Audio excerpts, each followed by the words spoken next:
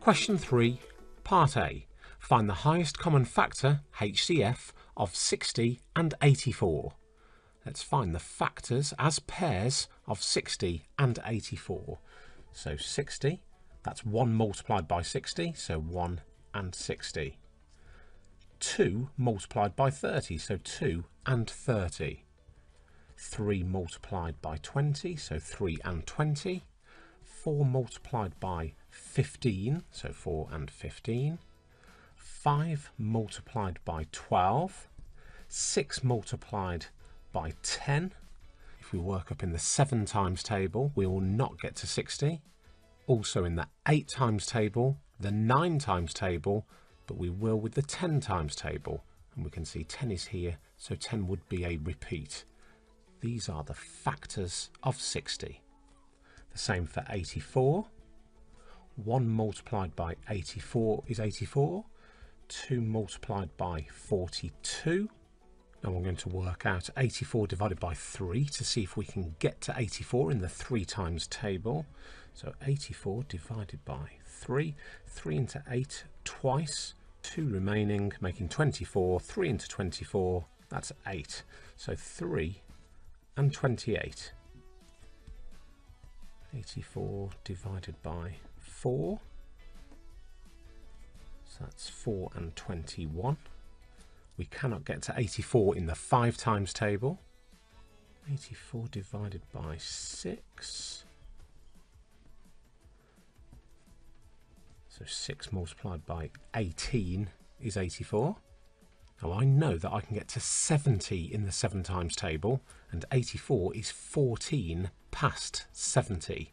So 10 times to get to 70 and a further twice, so that's going to be 7 and 12.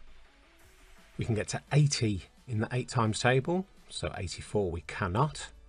81 is in the 9 times table, we cannot get to 84 in the 10 times table. 88 for the 11 times table, and then 12 would be a repeat. 12 is here. These are the factors of 84. So finding the highest common factor, so the largest that is in both of these lists. 60, not here. 30, not here. 20, not here. 15, not here. 12 is in both. The highest common factor of 60 and 84, that's 12. For 2 marks for part A. Part B, find the lowest common multiple, LCM, of 24 and 40.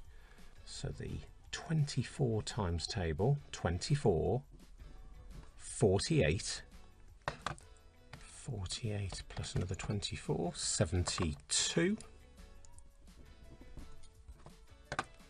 plus 24, 96,